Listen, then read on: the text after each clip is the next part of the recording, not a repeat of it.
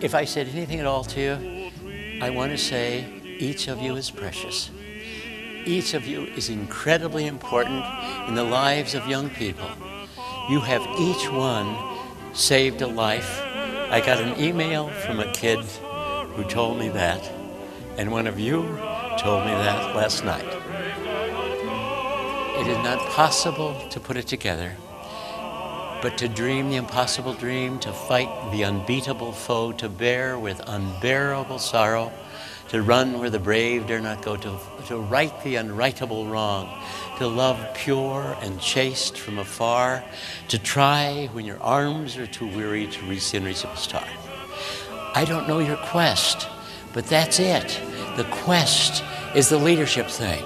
It's your own vehicle, in your own school, in your own design, and you go up the mountain to the highest point, and you see things and you stop along the way with all the activities you sponsor, and every once in a while somebody says to you, I don't know why you do that. I don't know why.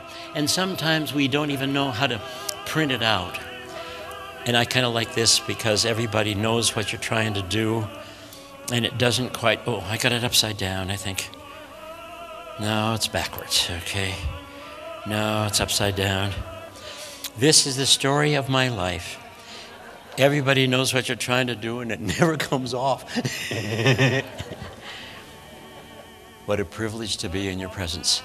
This is my mom's birthday, 107 years old today. She's not with us anymore, but let me tell you, I'm grateful for that. You are brilliant and beautiful and magnificent and wondrous and fantastic and phenomenal. You're an activities director. Good luck to you. God bless you. Live the dream. And do something sensationally important. Thank you for the privilege of letting me speak with you.